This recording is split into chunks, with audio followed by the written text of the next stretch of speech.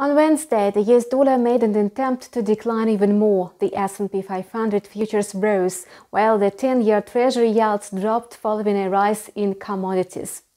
Such fluctuations may lead to volatility.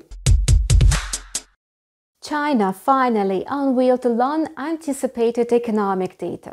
As it turned out, industrial production increased by 5.3% year-on-year in August 2021, which was shy of analysts' forecast. This was the weakest growth in industrial production since July 2020. The slowdown occurred due to quarantine restrictions, a shortage of semiconductors, and imposed measures to combat high levels of pollution. These factors are sure to have an impact on financial markets as well. At the same time, the core US consumer prices rose at the slowest pace in 6 months in August, suggesting that inflation had probably peaked. It could remain high for some time amid persistent supply constraints. The US Labor Department said on Tuesday its consumer price index, excluding the volatile food and energy components, rose by 0.1% last month. That was the smallest gain since February. The US dollar dipped because of weak reports and other factors. Now it's trading at 92.50. However, it may drop lower to 92.30 and 92.40 and then adjust upwards. After the release of the US consumer price data, the dollar-yen pair also began to decline. Now it's trading at 109.45.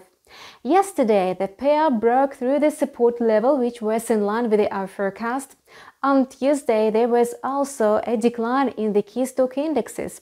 If the stock market continues to fall, the next target will be the level of 109.20.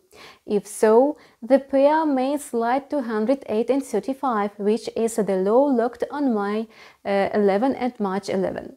The Australian dollar fell by 48 pips yesterday and then halted its decline. It may turn upwards or break through the corrective level of 0.70 to 80.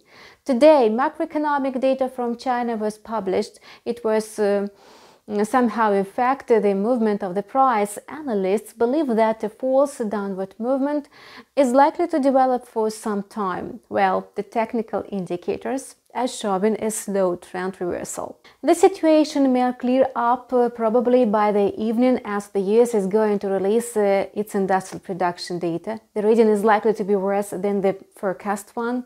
Since early September, namely the August estimates, the economic indicators of the Eurozone have been generally more positive than the American ones. And that's all for now. We wish you profitable deals and see you on our channel with a new video in a couple of hours.